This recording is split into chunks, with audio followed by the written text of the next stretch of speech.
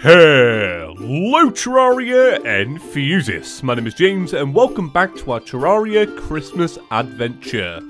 Welcome back everyone, it's day 9, so that means 2 weeks left till Christmas I guess? I think that's right, 2 weeks away. Man, that's actually pretty exciting stuff.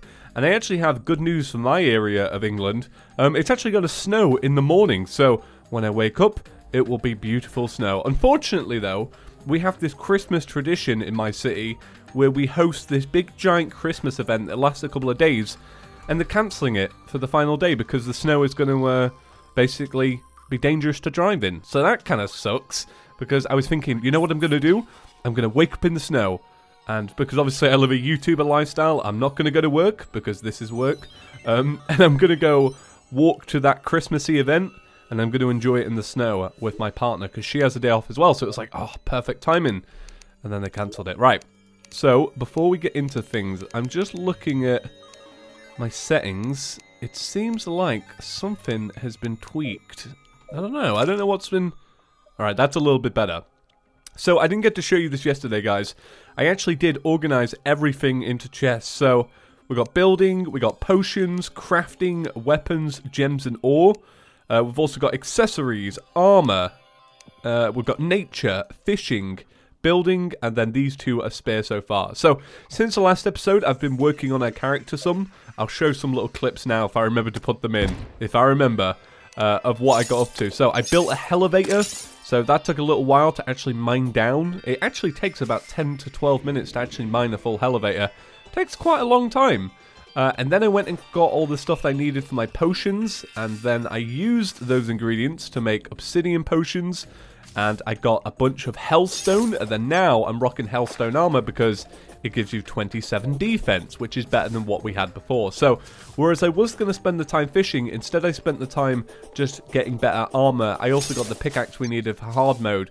So, what we're doing today is we're doing Skeletron, and if I beat Skeletron, well, that would be pretty awesome. But we'll spend some time exploring the dungeon today, and then we'll do the Wall of Flesh tomorrow. Presumably. Probably tomorrow, because I can build up the arena. So, feels good to be back in full swing. I needed a little break, as you guys could tell yesterday, so I had to kind of make a filler episode. So, it's good to be back and in full swing. Right, so it's almost night time. I'll see you when it's night. Alright, it's time. So, I'll be honest with you guys. I actually did a fight, died, and then here we are now. But the problem was, in the first fight I actually did, I got that weird Terraria jumping, skipping bug that I had a couple of days ago, where it was kind of like just freezing randomly, and so I died because I just froze in midair, and then when my game resumed, I had fallen to the ground. So, no luck. Well, I'm coming back with potions, more bullets, and I've even brought the Dryad for extra defense. Now, I would show you that clip, honestly, it just really isn't worth it though.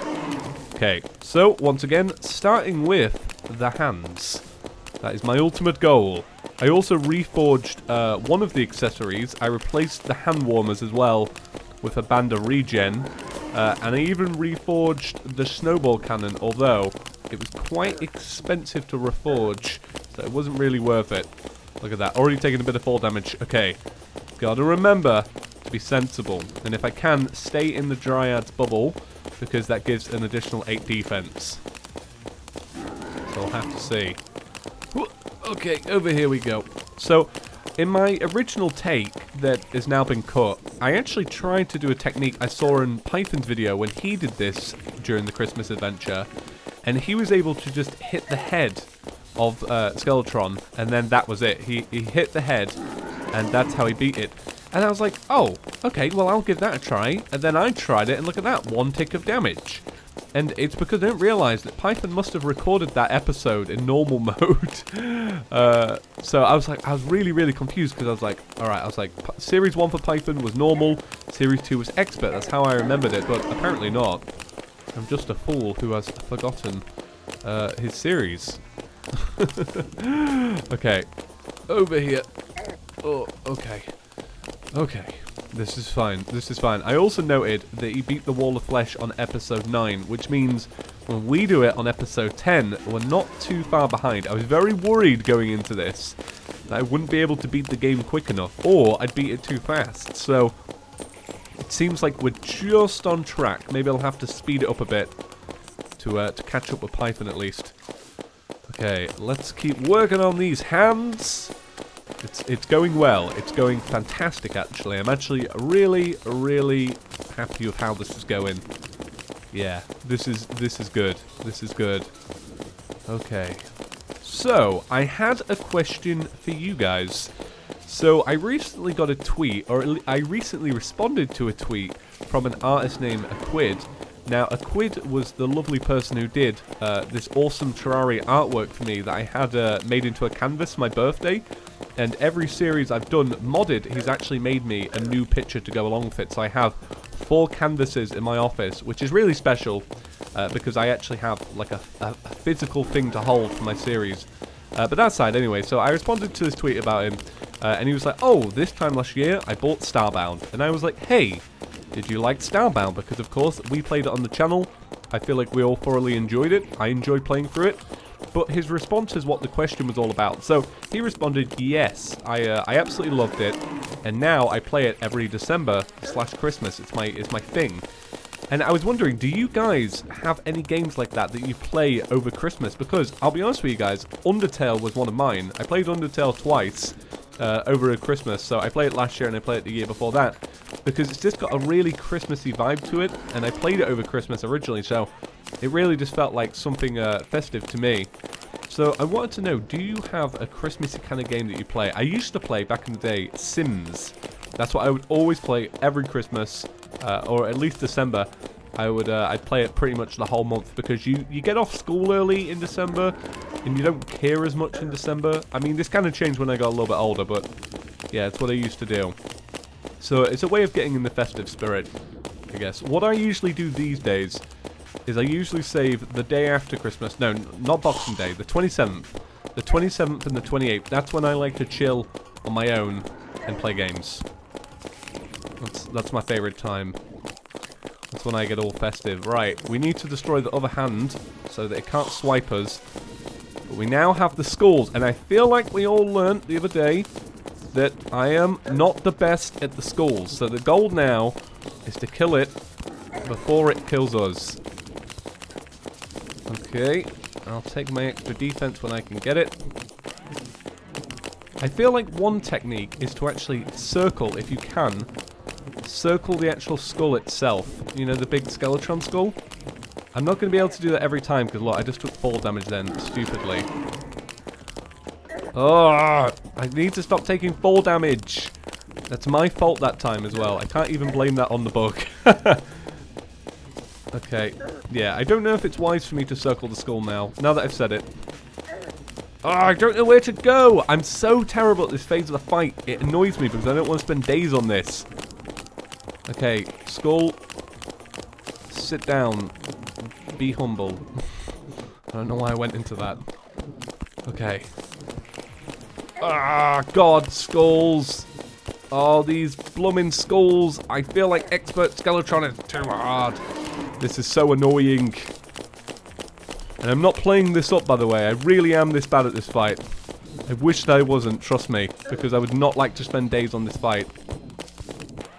In all honesty, it doesn't feel good to be bad at this part of the fight, considering I am somebody who's meant to play the game a lot. Ah! Grapple down. Oh, look at that for a health.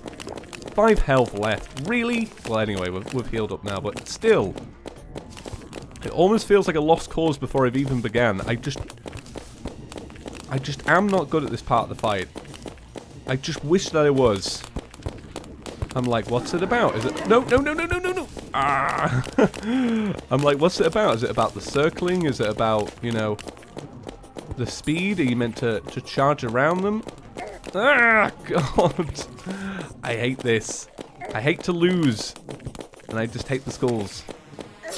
Ugh, oh my God. Oh, that was frustrating. That really grinded me down, guys. I'm not going to lie. I expected so much better of myself. I wasn't expected to be grounded down like that. I need some, I don't know what I need. So I got better armor. And I also reforged a bunch of stuff. Now, oh my God. The problem is I want to do it with a Christmassy weapon. And the snowball cannon is definitely the way to go. It's the best Christmassy looking weapon. But I'm honestly unsure, man. I have no clue what to do. And it's an absolute shame. So, tomorrow we're going to come back even stronger. I'm going to do more. I'm going to get that fishing done. I'm going to reforge even more. I'll show you what I'm working with.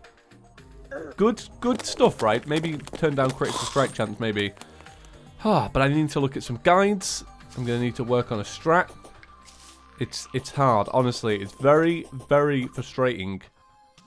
Maybe, just maybe, I need to go back to an old Euromir strategy. There was an old Euromir strategy back in the day where you would actually build these little huts, and while it was in that phase, you would stand under the hut, and you would wait your turn kind of thing, because while you're under the hut, he doesn't actually throw the skulls at you. So, I'm going to come back tomorrow even stronger, and we'll do it again. So, what I'll do is tomorrow is I'll try and make a giant episode. So, I'll do Skeleton tomorrow, and when I get it done, we'll go loot the dungeon. I'll have Wall of Flesh already set up for tomorrow, so that's something we can get done, because that's going to take a little while to build, but I'll do that off camera so you guys don't have to wait through that, and that's what we'll do. So it's going to be awesome, and I will see you all tomorrow. So, hope you enjoyed today's episode. If you did, please leave a like. It's honestly much appreciated. Likes go a long way on YouTube. Obviously, it tells YouTube that you like what you see, and then YouTube will go, hey, here's some more chippy gaming videos, and they'll throw some your way. And obviously, that goes a long way. So, yeah, alright, okay. I'll see you all tomorrow anyway, guys. Thank you all for watching. Peace.